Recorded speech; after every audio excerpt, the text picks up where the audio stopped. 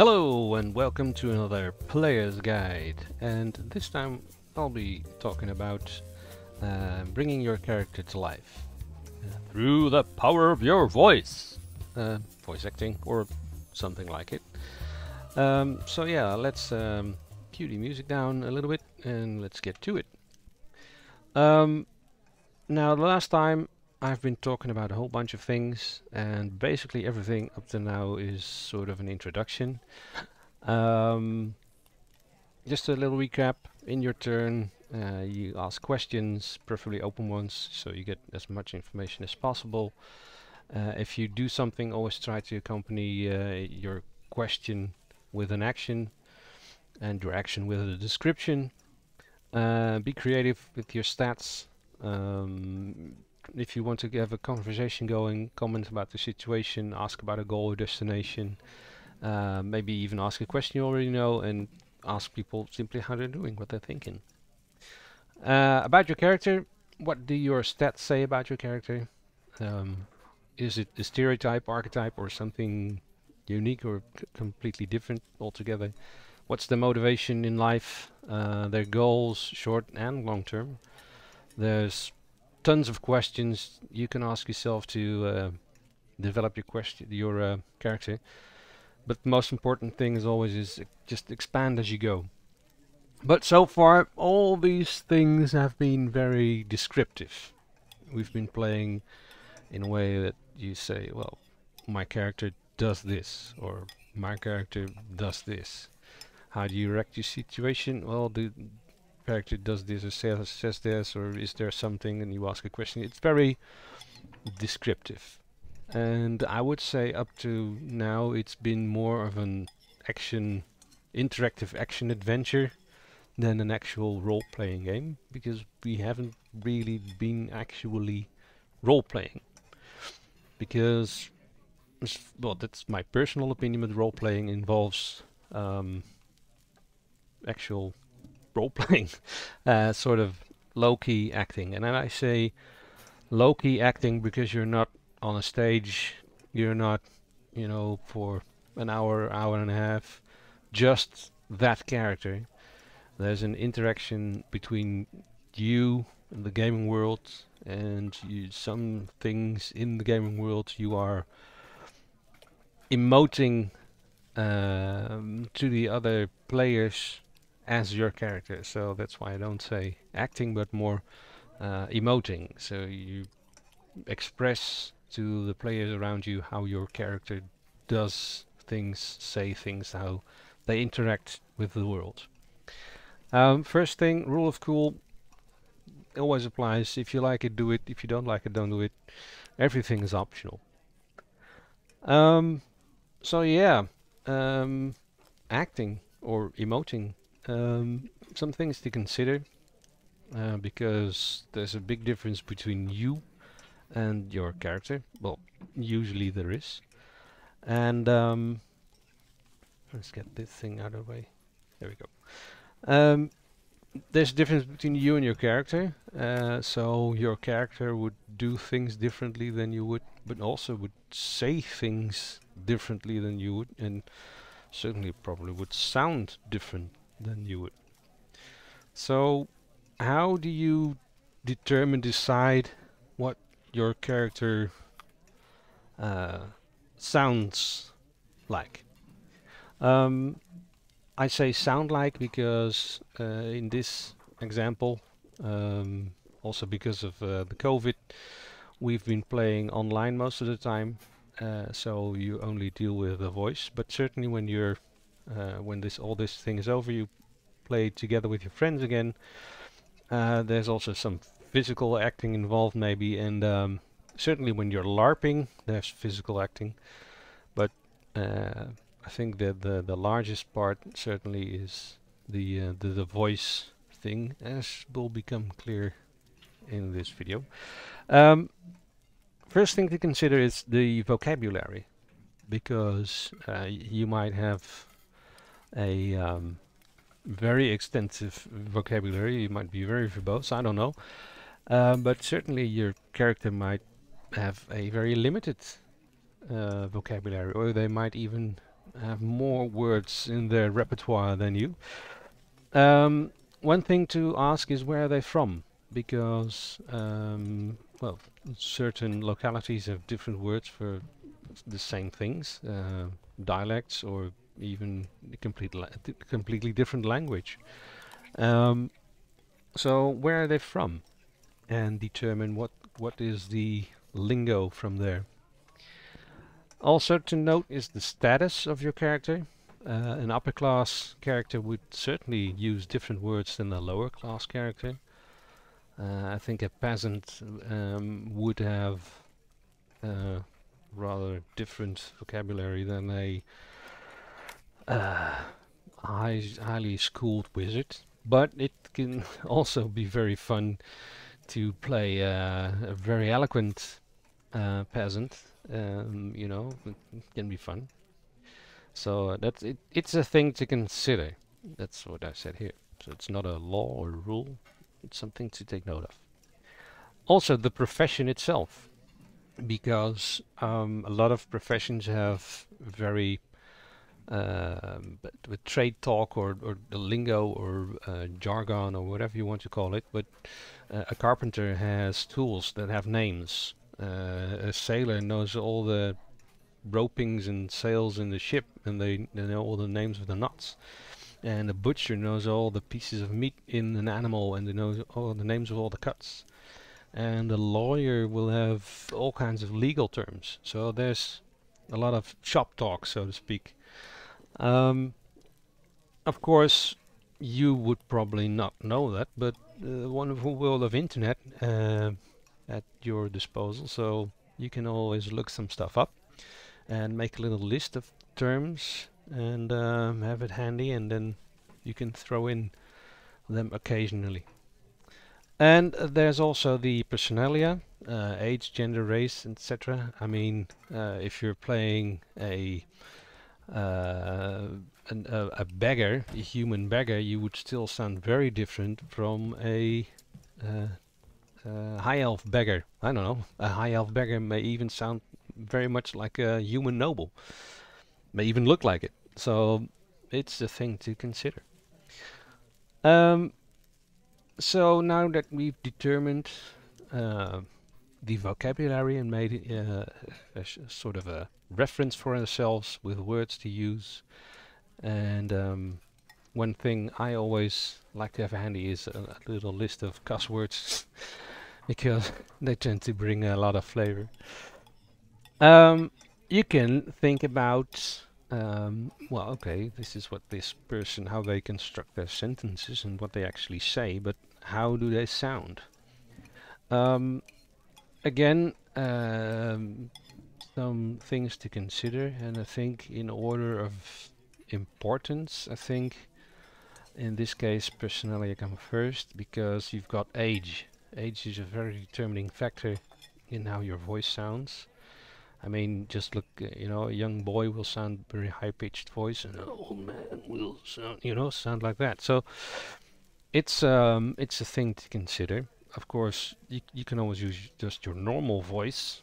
That's always fine. I mean, like I said, everything's optional. But if you do want to bring a little flavor to the table, consider that. Same age, gender, race, etc. I mean, an orc will sound differently than an elf or a halfling. And also, what do they look like?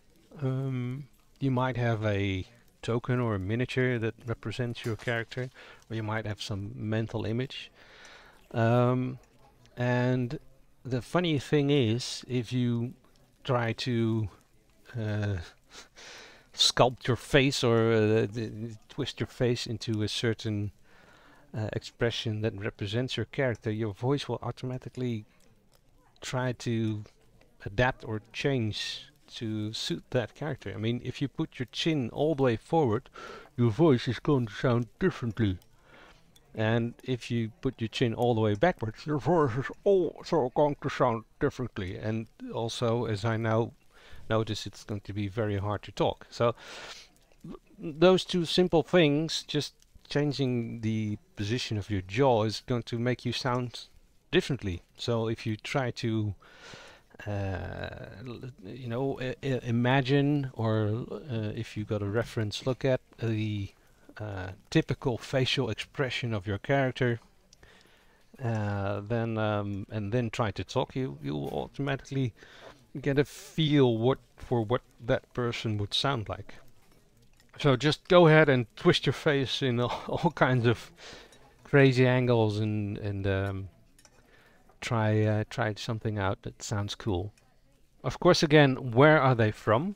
Not just the words they use are important, but also they might have an accent, or they might even speak an entire language altogether. I don't know, but um, yeah, an accent is always funny, and it's an easy thing to do.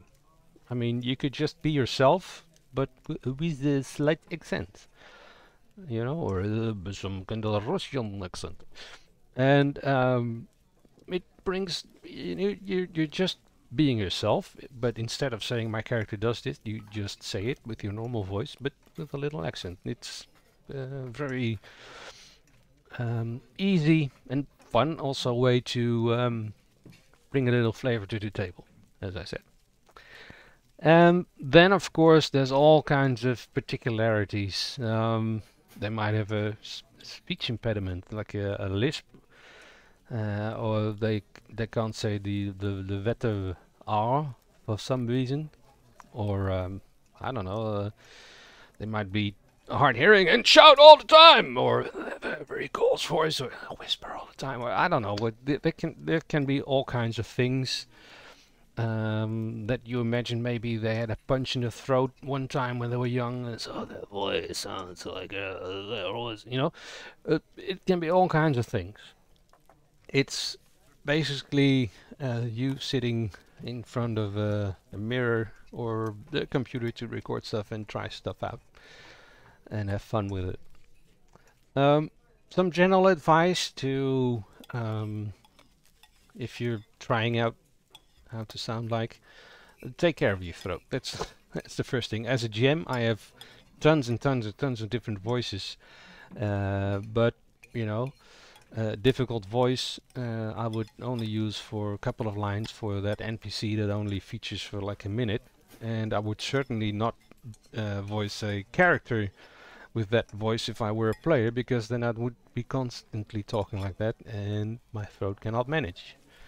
So I would be talking like this, but I can only manage for like, I don't know, a minute, because of my throat hurts. And it's also very handy to have a drink ready so you can clear your throat a bit. So don't do anything that will make you gag or uncomfortable. Take care of your body, so to speak, and don't make it too difficult for yourself. Another thing is practice. I mean, you practice everything you learn in school, so if you want to really sound cool, nobody expects you to do it perfectly at the first time on the spot, you know. So why not practice? It's your hobby. I mean, if you do a sport, you practice. So why don't you practice when you do roleplay? Very logical, but I know people may think it's weird. You can also, if you have kids, it's very easy because they like funny voices. Another thing to do is, even when you're sitting behind a computer by yourself, like I'm doing now, and I'm doing it actually now, is move around and make gestures. I mean, moving around may be a little bit difficult, but if you have a wireless headset, you can certainly move around. But making gestures with your hands is something that you can do. It will help you get into character. And you know, I usually a lot of when I play, there's a lot of pointing going on and waving of the hands, and I'm actually doing it right now. So yeah, it will help you to get into your character. A fun thing to also have is like have a catchphrase. When I played Ralph, he had a particular curse. Holy Venus titties, he would say it, and it if you practice that single catchphrase, and there's a scene, and there is an opportunity to say it, it will immediately bring everything in yourself in focus in that character, and it's sort of if you use it well enough, it functions sort of like an on and off switch for your character. It's like a starting point or even an ending point sometimes to switch between yourself and your character. Well, that's how I experienced it, at least. Um, a very good thing to have is a reference sheet, like I already said. You know, if you have a certain profession, you can have all kinds of jargon on it, but also if you're if you playing a person with a particular accent, or they're from a different region, you can note all kinds of words. For instance, if you're playing something in Warhammer like Italian, that would be something like an Italian, you could say vero, vero, that means yes, yes, sure, clear, or claro, or ciao, you know, stuff like simple stuff, conversational stuff that would be easy to understand in context. You mean I can use all kinds of very difficult to understand Italian words, but you would not know what I was saying. But if I was saying like, oh yes, yes, si, claro, claro, you would understand what the character is saying. So those little terms, just go to Google Translate and yes, and, but, no, if, or stuff like that. Little words, or something for the sky, or a weapon, stuff like that is easy to find and to use in the game, and it will make your character sound more from that area. And also cuss words, of course. Those are the most fun things to to look up and to use. And yeah, just also you can find a lot of them on Google Translate, and Google Translate also has the option to to play them out, so you know what they sound like, because sometimes it's difficult to know how a word is spoken. And certainly get your inspiration from anywhere. Movies, people you meet on the street, well, people you see on the TV and the news or whatever. Yeah, if you hear something from somebody, say somebody says something interesting, you can make a note of it and use it. But beware. Sounds a bit overly dramatic, but take care that when you're trying to do a voice of a known character, there's a pitfall that you will become that character. For instance, this noble mole, he's I forget every time. He's a custodian, a warden. He's a distinguished gentleman, so to speak, and let's say the player voicing him, he's got it. He wants to sound like Arnold Schwarzenegger or something, and then all of a sudden you get to the chopper, and you're playing this. You're getting out of character with this character because it became Arnold Schwarzenegger instead of Mole. So. Try to be careful with trying to be aware that what you're doing is not emoting your character, but also emoting this very well-known character. Well, at least characters that other people know. It can be very fun to actually play Arnold Schwarzenegger, for instance, or something. I'm not particularly good at stuff like that, but yeah, it can be fun.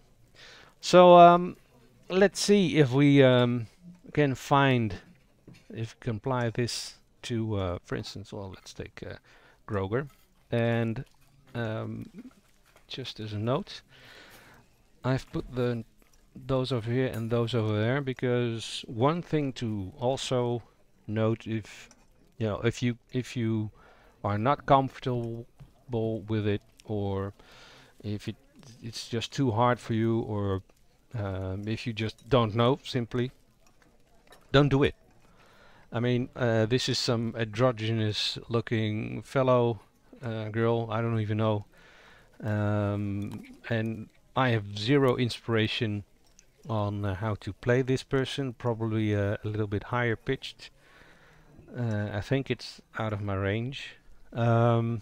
This is Celicia, a woman. I think she's a tough cookie, and she would probably sound with a rougher voice. And I can only do like Terry Gilliam, Monty Python woman voices, so that would be inappropriate for her. It would be very funny. I could do it like her, but that's not what this character deserves. So that's why maybe I would not even play characters like this if I had a choice. Or if I do have to play characters like this, I would just use my normal voice and a slight accent. On the other hand, here we have Groger, an actor.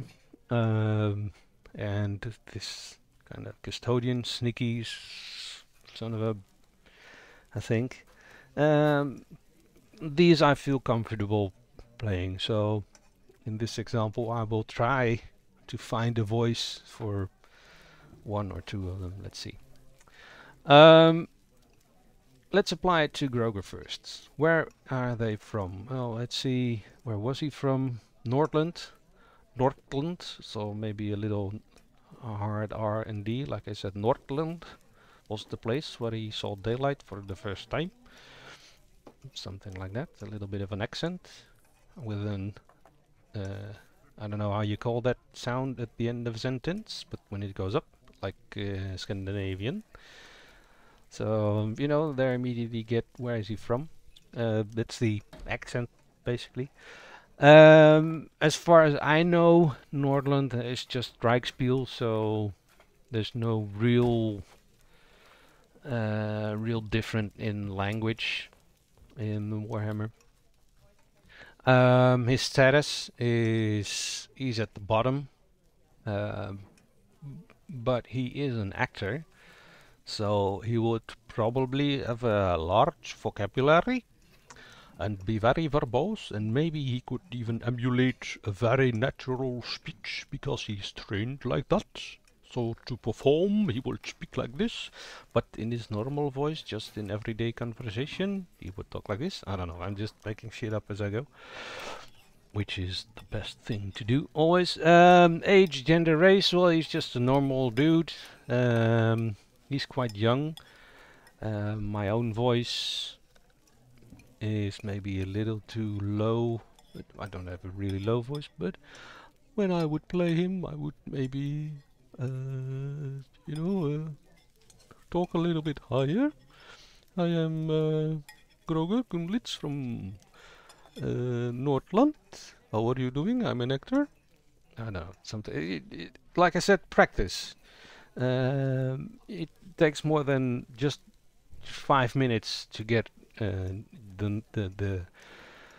the voice for your character. But this high voice, I'm also thinking about where you get your inspiration. Curb Your Enthusiasm. Larry David, you know, he talks like that. He talks like that. You know, it's also something. So it could be completely different. What do they look like? Well, let's have a good look at him. He looks fairly normal. He looks youngish, so the high voice would be good. There's no real. Maybe he looks like he listens a little bit. If you want to have some kind of comedian, comic, you know, some comic element to it, but that's just flavor. I think he's fairly normal. I don't know, fairly normal dude. So no particularities. Yeah, so Groger. My name is Groger. I'm from Nordland, and I'm an actor. And I'm just maybe he's young and his voice goes from high to low. You know, that could be a thing. Anyway, and here we've got Mole. He's a warden, and if you look at his this picture, what immediately speaks to me is he's kind of roguish, you know. I'm a fixer. I don't know where he's from because I didn't give him a background, but I imagine or he can be very British. Hello, sir. How are you today? My name is Mole. Hello, lady. How are you doing? You know, he could be like that, or he could even. I mean, his status is pretty. His silver one is middle class, so he could be like, "Hello, ladies," when he's in a sociable situation. But as I, you know, really with a heavy, you know, lower class accent, you know, he can switch between the two, code switching as you call it. Sure. Any particularities? Well, he could shout very loudly and say, "Here I am," you know. One of those, sort of like Errol Flynn kind of type, you know, those old movies. How they always speak very loudly and very, how do you call it? Eloquent and, enunciate, you know, or Lord Fleshheart from Blackadder also comes to mind, you know. Ha! I would have to watch it, but again, to get the particularities of that. But that's the kind of type person that is. And also, it's with it like it's within my range. So yeah, that's two characters there. Like I said, I spent like 5 minutes determining a sound for these two persons. Normally it would take much longer time. You would try it out and practice. So that's it for this video. I hope you liked it. I hope you can make use of it. And don't forget to like and subscribe. Let me know what you think, and I will see you next time. Bye bye.